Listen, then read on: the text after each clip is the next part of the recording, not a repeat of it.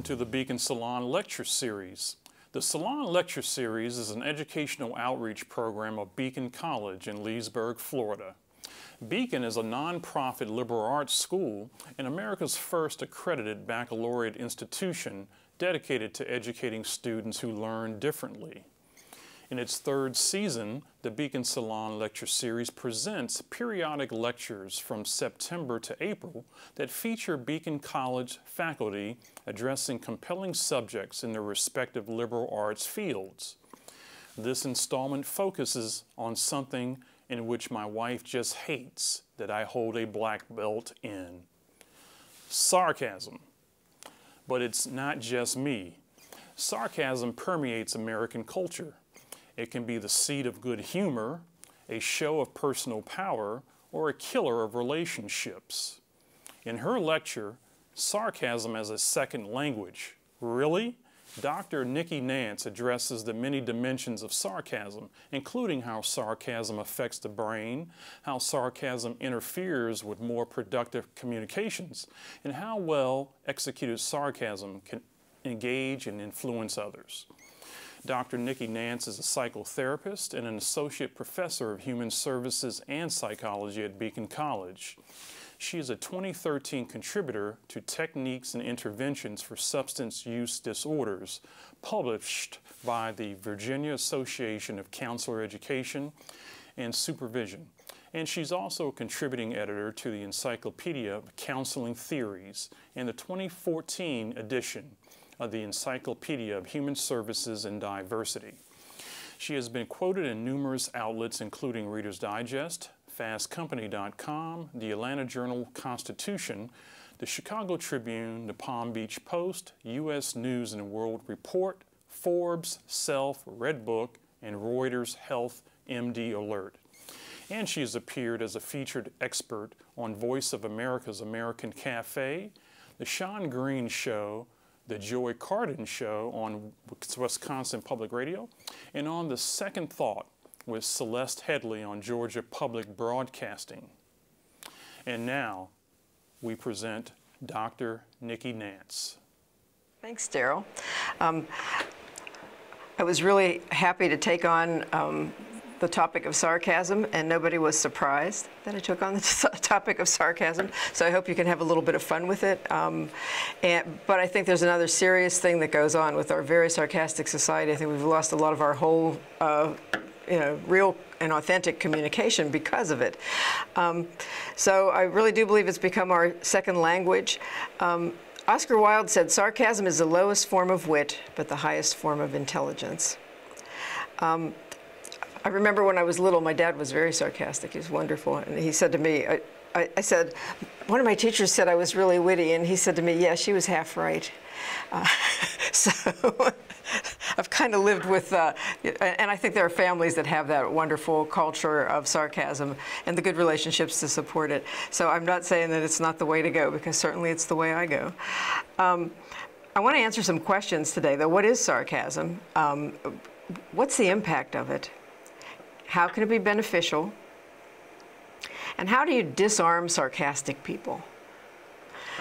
So I hope that some of that appeals to some of you.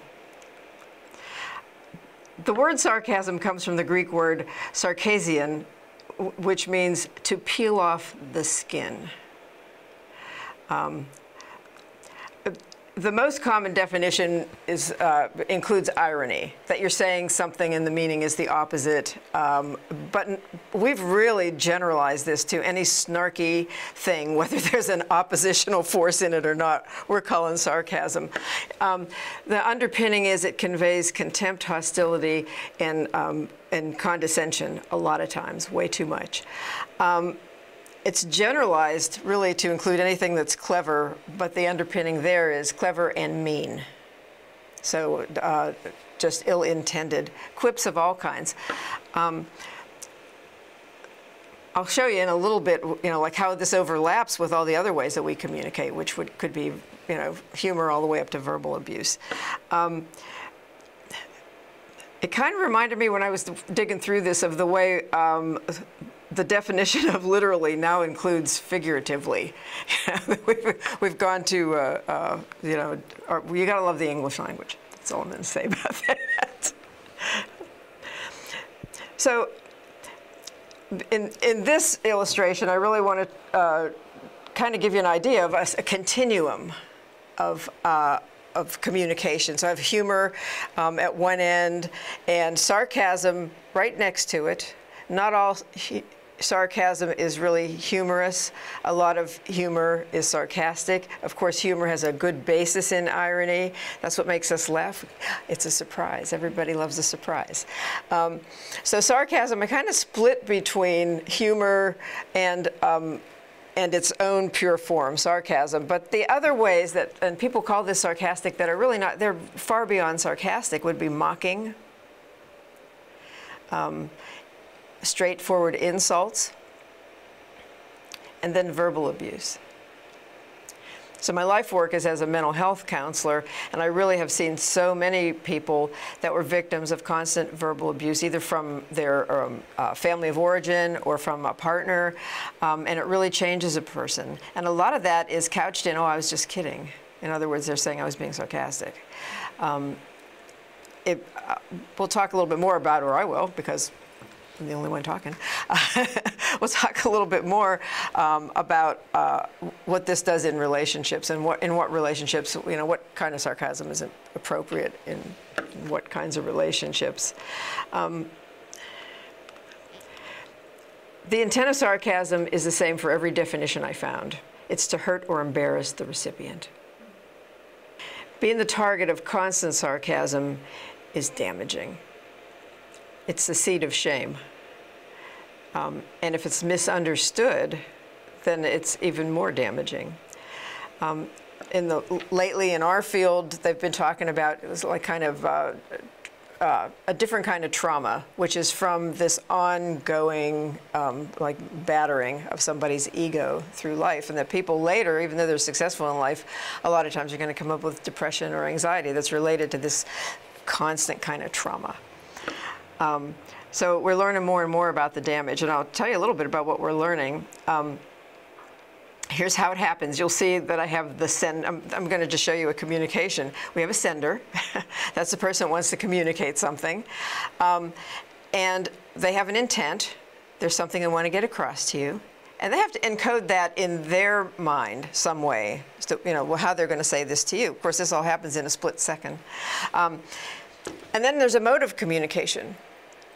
So the mode of communication, face-to-face, texting, calling, so just verbal, no visual, showing the person, not saying anything, but demonstrating it with facial expression.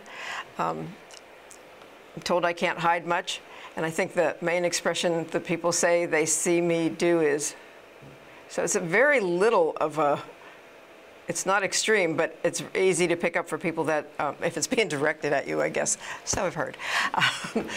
So you have your message that the person is sending, and here it comes bopping across the screen for you. It says sarcastic message.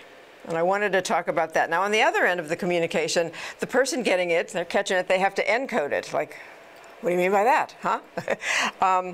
And they encode it, and then real quickly they're going to have a reaction and a response, and sometimes a reply.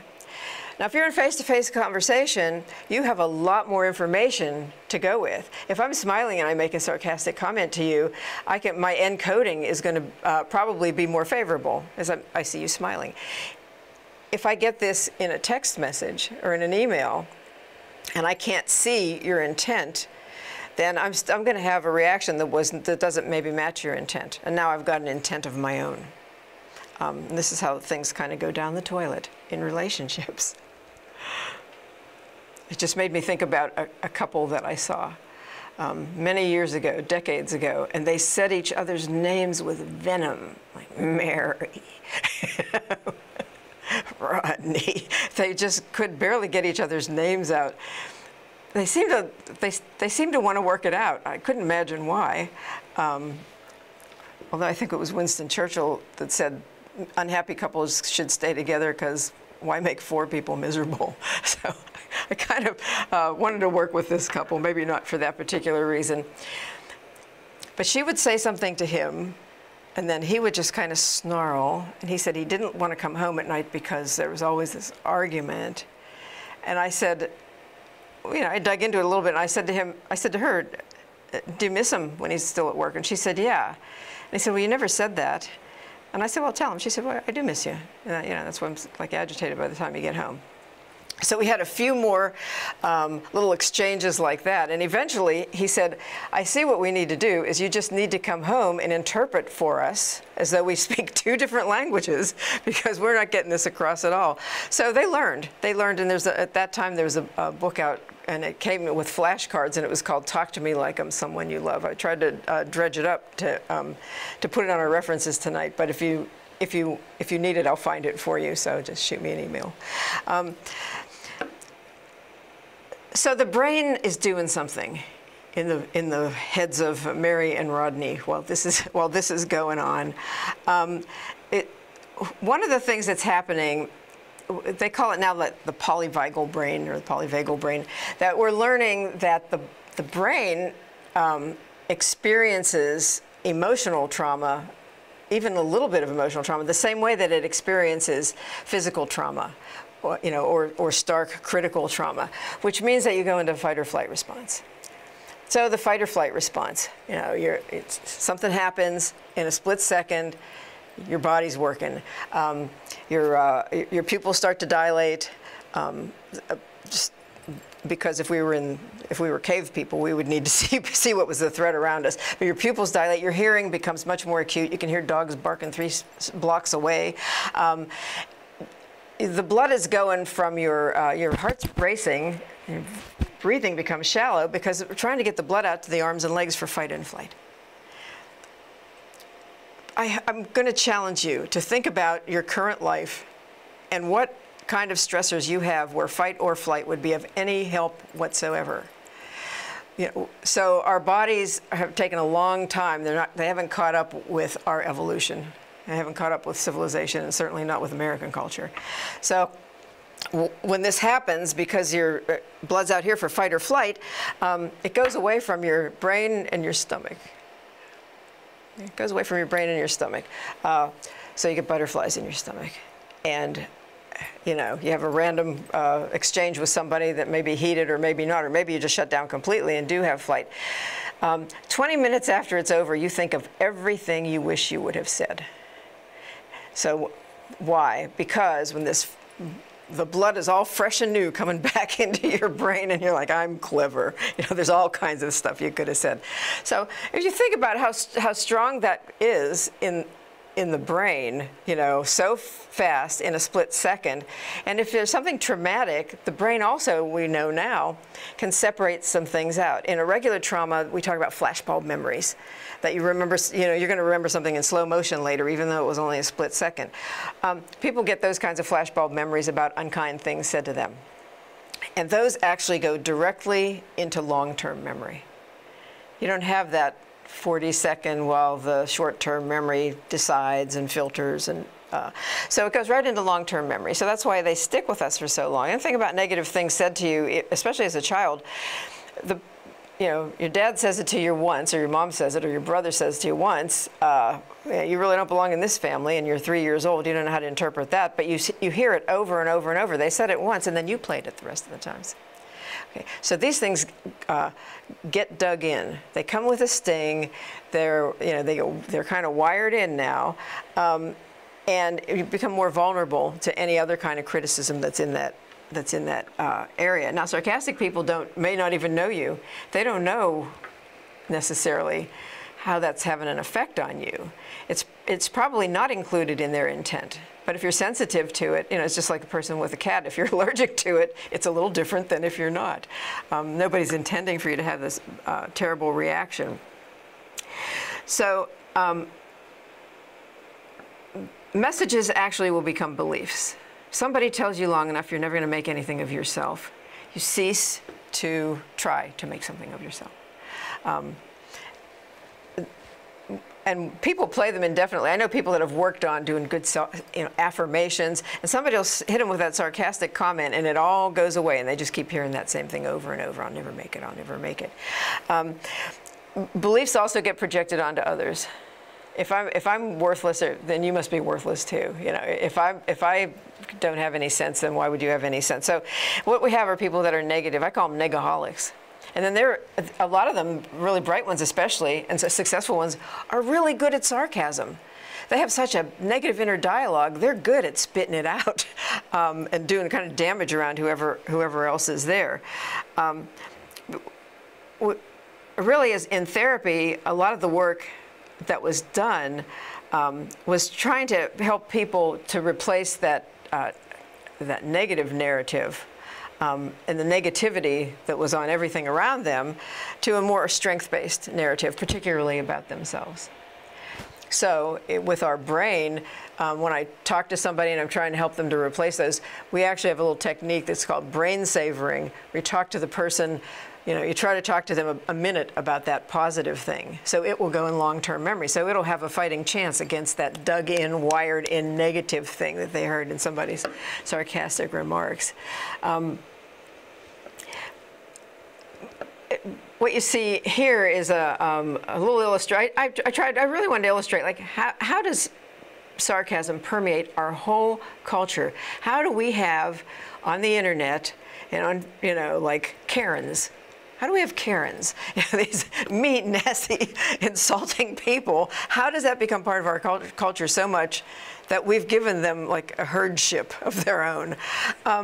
So what you'll see in the corner, I've started down at the bottom, it starts with your inner dialogue and your own negative narrative.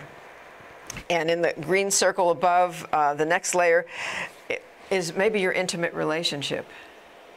So people not knowing how to talk to each other, if they get their feelings hurt, then they snipe back in a sarcastic way. Or they've come from a family that's very good at this, and they end up in a relationship with somebody that doesn't understand it or is very sensitive to it, does not have that kind of a culture in their family. So those kinds of discrepancies occur right in intimate relationships, and they can do a lot of damage there. Generalize this further in the cream color circle here, the influences of work groups and social groups. Groups have a culture. My husband worked at General Motors, and they have a mean, nasty, snarky, and they actually were like mean, practical jokers. And then you come home. You know, and how do you shift gears from that? If that's the way we've been, you know, at work, most of us, our coworkers see us more than our family ever will. So people that come out of that culture, if they are not mindful of that, it's very easy to carry all of that home. And I hear, you know, so many couples where the person at home says, you know, you're not the foreman here, you know, or you're not the commanding officer here, because people bring back that culture with them, whatever it is. Same with our social group. You know, there's some social groups have like kind of the frat boy culture. You know, does that fit in raising your children? Probably not. So it takes a whole reprocessing, but again, you can see how this negative element in one person, in one little brain, because one unknowing parent planted this seed with a silly, sarcastic remark that they said a couple of times, how it, you know, multiply that by all of us. It goes all the way into the culture. It goes into how we raise our family. And now with raising our family, we also have Facebook, text messaging, TV, schools, sports, all of these places. A lot of them where being sarcastic is part of that culture, feeding that to our kids. Feeding that to them as we take away their opportunities for face-to-face communication. So now we're being more and more sarcastic, we have more and more negative forces, and we have fewer ways to get feedback that's visual. So that is how it permeates our culture. And that is how we get a whole herd of Karens. And we will always know what those are. Sadly, for anybody who's named Karen. They've stolen your name, Karen. Sorry to say it. If in written communication, the person is supposed to pick up on sarcasm, don't bet on that. Studies have shown, the Scientific American they've compiled studies, and they showed that the recipients of sarcasm via written word only picked up on it 56% of the time.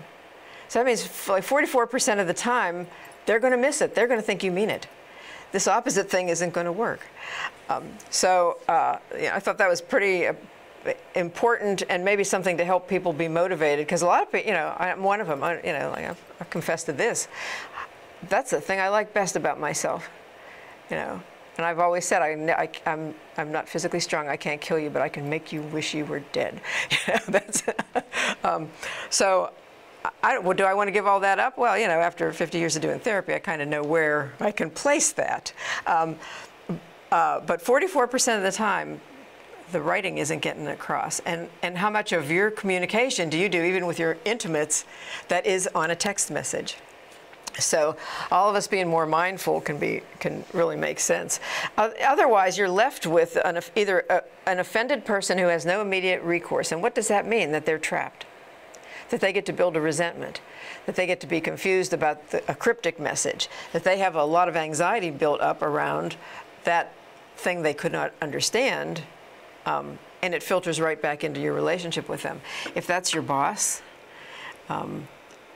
if that's your daughter or son, do you really want that to happen? So really important in learning where we can place sarcasm, and we don't have to sacrifice it. Or if we do, I'm not. The product of all of this is lost or diminished relationships. If you sting somebody long enough, they're going to walk away. And a lot of people miss people that treated them badly. And they don't really get why, And it's because there was some positive feeling from that person, but there was something that constantly accompanied it that was this insidious underpinning of not being good enough or not being liked. It also lowers your expectation of relationships. If you come from that, from a work culture where people are kind of rough and tumble with their verbiage, and you get in a relationship with somebody, you might not expect any better from them. So if they don't give you a lot of direct, authentic, intimate communication, you don't miss it, because this is how people talk to each other. So people don't even know what they're missing. I wish I could sell this in little cards, like, when was the last time you had this? That somebody said, I really appreciate what you did for me, that lives in your house. We don't do that nearly often enough. So I think we do have a lowered expectation of relationships. So what happens is our again, permeating culture, our intimate relationships, our friend relationships, they all give us ways to part, and they don't really give us ways to connect. So why keep it? Why not just yell at people and don't talk to me like that? Well, because we know that it does have some benefits. And I'm kind of with Oscar Wilde. I think that the capability to speak in metaphor, or to to make ironic statements, to call back something funny from yesterday and implant it into something we say today in a different way. I think those are wonderful things that I hope people never give up. And we know that the use of sarcasm promotes creativity for both the giving person and the receiving person. Well, why wouldn't it? Immediately you have to decrypt something if it's a sarcastic comment. And so now you're at a higher state of arousal, and you might want to go back and forth, but that puts people in a really cool part of their right side of their brain. So how do we master this? I made some little, I made some, these are off the top of my head, little rules and regs about sarcasm. So if you notice that I have slides, and at the end of my slides, I don't have a whole lot of references. But it's because there was a point at which I thought this is common sense. However, I know that there is no common sense anymore, and they should call it rare sense. Despite that, I'm giving this to you as though I think everybody should know it, so pardon me for that. The number one thing I put was, be aware of the relationship you're in when you're talking to somebody. I had an adult learner, non-trad student, who called me for some information, and I gave it to her, and she didn't like what she heard, and I said, well, nevertheless, this is as good as it's going to get. And when next time she saw me, she said, you were so rude to me. And I said, I'm going to encourage you to give another thought to calling somebody rude that's going to issue you a grade. Her agenda was to top dog. She wasn't looking at a whole big picture that she was in, and how this could come back on her badly. And I think that's exactly what we do in intimate relationships.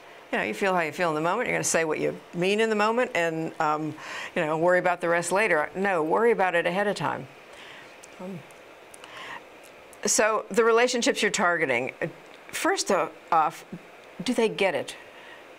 Is this a person, you know, here at Beacon College, we work with people who are on the autism spectrum.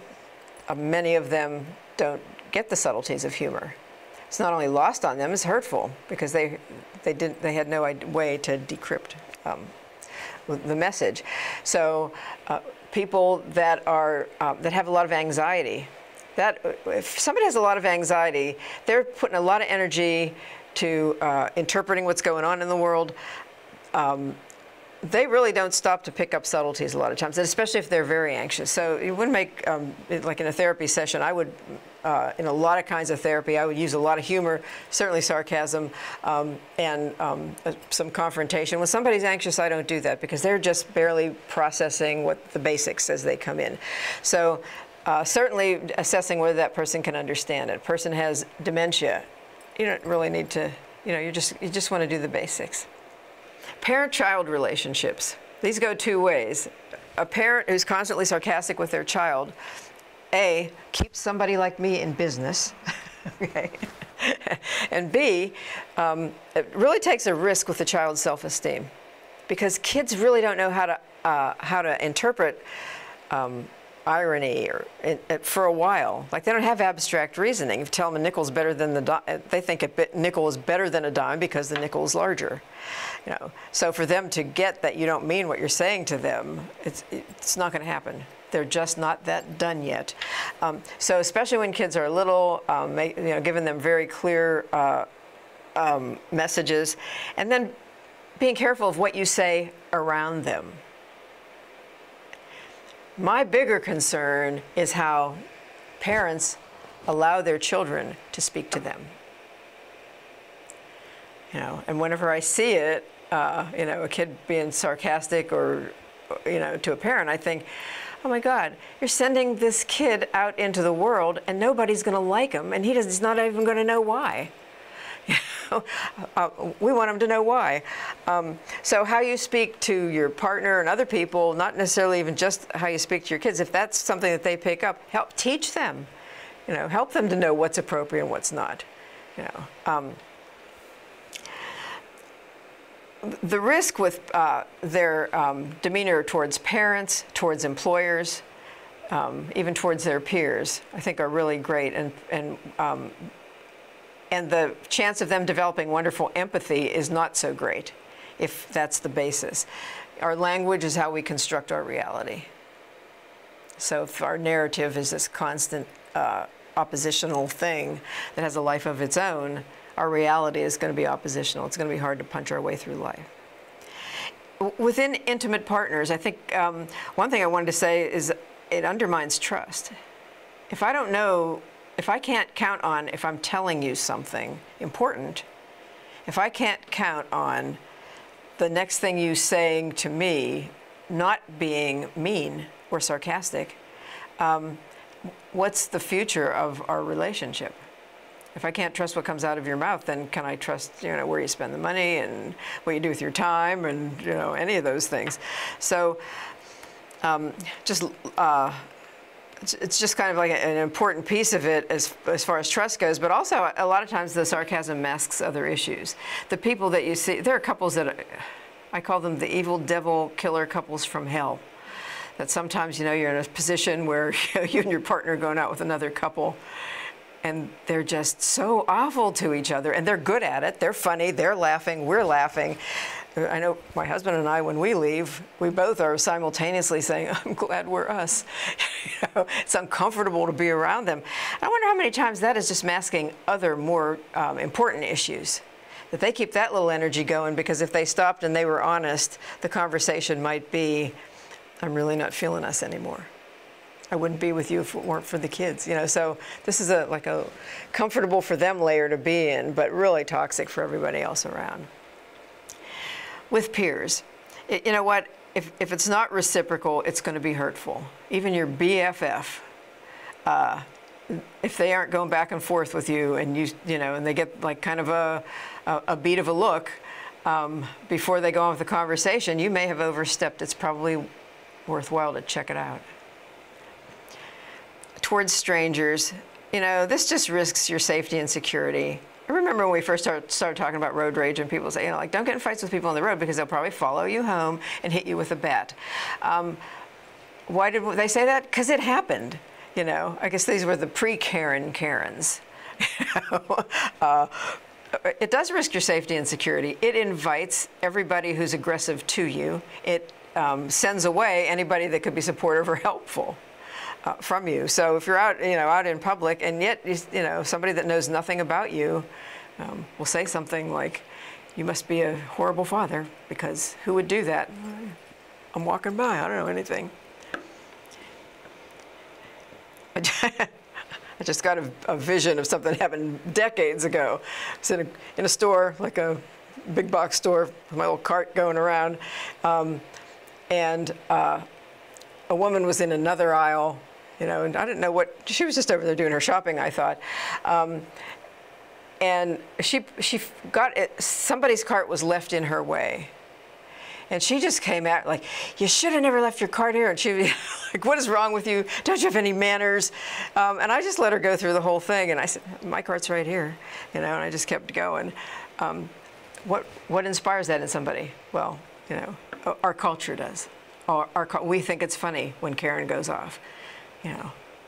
So we encourage it, just like we encourage a lot of other things. We reinforce the behaviors we do not want. If you're moving along, if you're in a career, if you're moving along in a career, I guess I really want to address how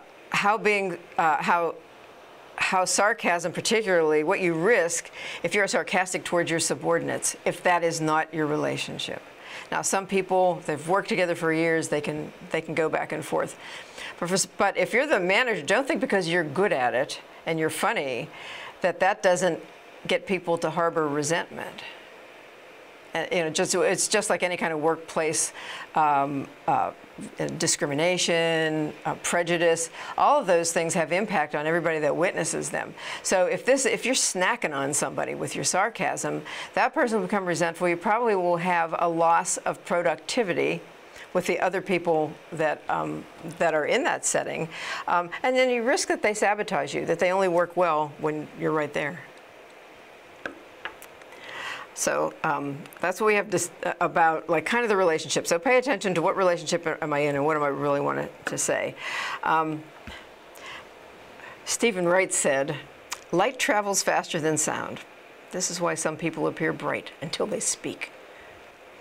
That resonated with me for some reason. I don't know. So the second thing is to take ownership of your intent. You know, if I'm always making you the brunt of a joke, what's wrong with me? What's going on? So explore your own, like, your global emotional needs. Are you somebody that likes a lot of approval? Are you trying to, like, garner the attention from this? Do you want respect? And do you think this is a way to keep people in their place? That they know that you could say something, you know, that you could give them a tweet storm? So they, you know, and a lot of people confuse deferring to you with respecting you. And it's the same with power. Do you do this for power and control? A lot of people confuse brutality with power. Power is the thing that gets the job done. You know, it's speed and strength in sports. It's not anything about, you know, there's no other statement there. So it's the thing that gets the job done. And people will, the other need you might have is just to distance others. That, you know, you're not real comfortable in a situation, but you know you're good with your mouth. So you say things that keep people kind of on edge, which humor does. If people don't know what's going to come out of your mouth next, you have them on a little bit of a underdog position. So thinking about who you are and what your needs are. And then explore what motivates your sarcasm with any specific person. So you have global needs, we all do. Is there somebody that you really just don't like? I got busted on this. I was talking to somebody, I thought cordially, you know, and I went into my colleague's office and my colleague said to me, "You don't really like them, do you?" And I said, "How do you know that?" "Well, I was just listening to your conversation. I was running like, what was it?" But I didn't know what it was, but this person clearly picked up on some subtleties. And it was true. It wasn't somebody that I would ever want to have in my life. But I'm good at cordial, or I thought I was good at cordial. Guess not. Unfinished business. Do you have unfinished business? And so you're not going to let anything move further in your relationship because something's like you've got a burr in your saddle, but you're not ready to take it on, or you don't know how to take it on. You don't know if you're ever going to take it on. So being a little snipey, you keep that person at distance if you have unfinished business with them. I think this is pertinent to the holidays. You know, that you go home and you don't want to have that deep conversation with your sister about how you know, the evil thing that she did. So you just kind of snipe little things at her and keep the conversation from going there. If sarcasm increases inside of a relationship, I'm looking at it as is this the beginning of the end? Whether that relationship is at work, and people all of a sudden they're speaking their mind, or maybe they're speaking their goodbye, not just speaking their mind. And then envy.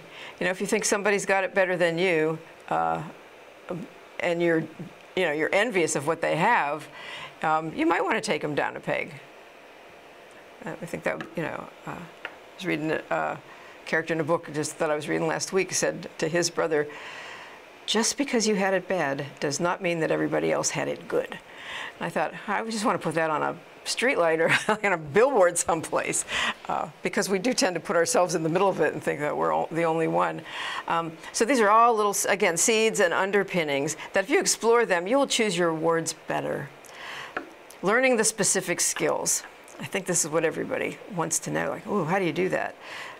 My students would say, "Oh, you're so quick." Well, yeah, I've been doing therapy for 50 years, so I kind of know what to say next. I'm not quick, I'm well rehearsed, and just keep doing it. You know, Malcolm Gladwell in Blink says you need to do something 10,000 hours before you do it intuitively. That's, you know, 5 full-time years.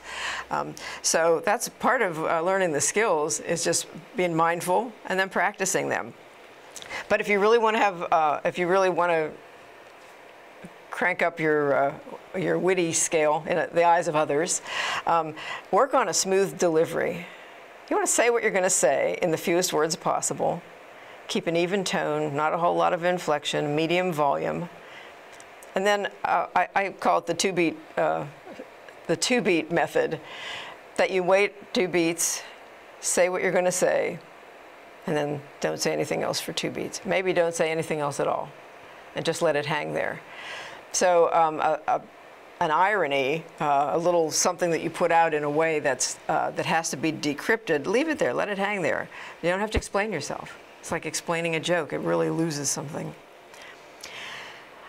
A cute verbal trick, I say it's cute because it's so fun to do, and watchers, you know, in your sitcoms, anybody that you like because they have that, you know, like their house or, you know, some other snipey little character, listen to the things that they do verbally. And one of the best and easiest little tricks to learn about this is to pick up right where the other person leaves off. Use as much of their verbiage as you possibly can.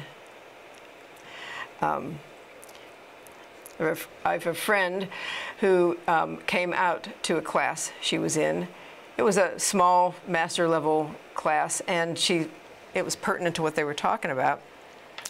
And when she was done, a man in the class said to her, do you think if you found the right man that you would change your mind? And she said to him, do you think if you found the right man, you would change your mind?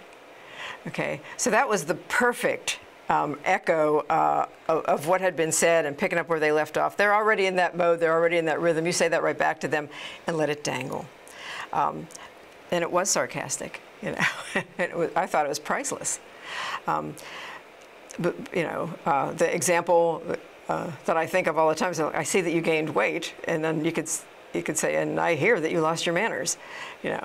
Stop people in their tracks, confront them, but use as many of their words as you can. So, pay attention to what you hear from people that you consider to be funny, and you'll see all the little formulas that they use. Use yourself for practice.